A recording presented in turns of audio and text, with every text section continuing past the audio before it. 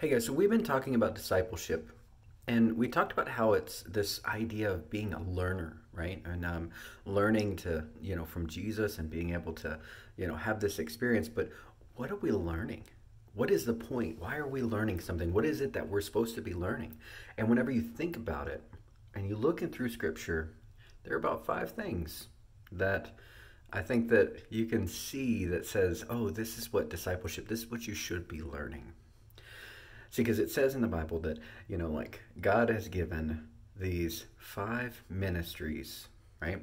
He's given a prophet, and the prophet hears the voice of God, right? So this is a person that teaches you how to hear God.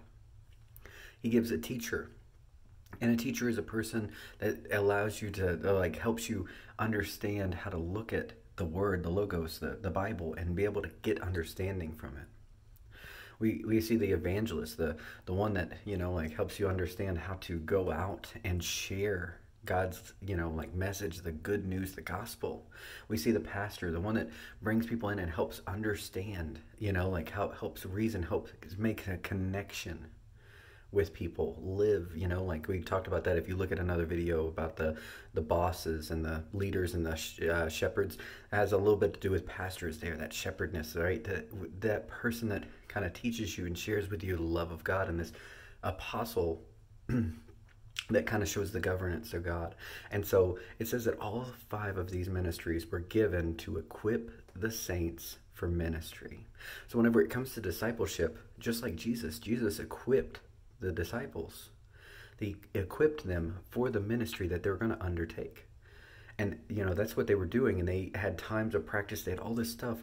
But Jesus was embedding in them these things, right? And that's what discipleship should end goal be, right?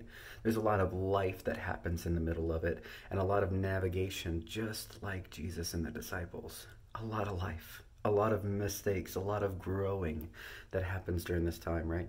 But in the end, it's meant to help you be able to enter into ministry. So whether that be getting more out of the word, hearing God's voice, sharing God's love, right? Or mentoring people and connecting with people, loving on people, right? All of these things are meant to help you build things up. So with how important it is, God has placed all this inside. He's ordained this process of discipleship.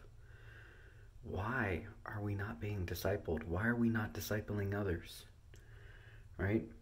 And so as we look at this more, like I said, this next month is probably going to be heavy with discipleship because it's just stuff that I'm diving into as well. And I just want to encourage you, as we go through this process together, look for somebody. Look for a person to disciple. Look for a person to be discipled by, right? Look for a group of people. Look for people for all of these things as we start to really dive into it. Find what you're looking for. Find what God's calling you to do. Thanks for taking a minute.